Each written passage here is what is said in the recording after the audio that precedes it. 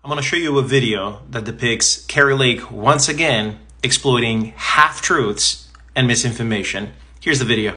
Clinton, Trump is an illegitimate president. Is she an election denier?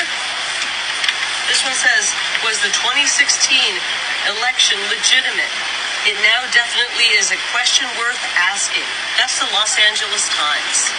So it's okay for Democrats to question elections, but it's not okay for Republicans. So Kari Lake calls Hillary Clinton an election denier and likens her statements and the ones she read from the Los Angeles Times to election denying claims by people like herself, like Donald Trump, like Marjorie Taylor Greene. But don't be fooled, because once again, Kari Lake wants you to believe a reality that just doesn't exist. Hillary Clinton is not an election denier, and neither is that editorial by the LA Times, and I'm going to show you why. Hillary Clinton did use the word illegitimate to describe President Trump, but she didn't mean the election was stolen, because if you look at the second half of her statement, she linked that characterization to activities like voter suppression and voter purging, in addition to misinformation campaigns, but most importantly, to the fact that Donald Trump had lost the popular vote. Additionally, and I think more importantly, she's not an election denier because she congratulated Trump on his victory, she gave a 24-minute concession speech, and even participated in Donald Trump's inauguration. Also, this is the total number of lawsuits that she filed. Now, on to that LA Times editorial.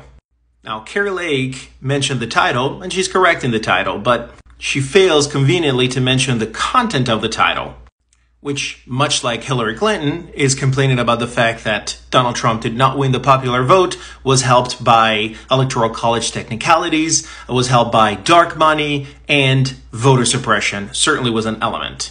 The article also mentions Russian disinformation, and we have plenty of evidence of that.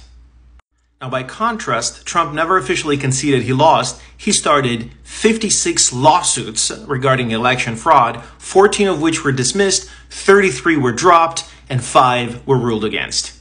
Did he win any? Yeah, he won one lawsuit in Wisconsin that granted him a temporary restraining order. There's a substantial difference between questioning the legitimacy of a president that does not win the popular vote and is helped by things like misinformation, Russian bots, and voter suppression, and a series of unfounded claims of the election was stolen. And make no mistake about it, Kari Lake is fully aware of this.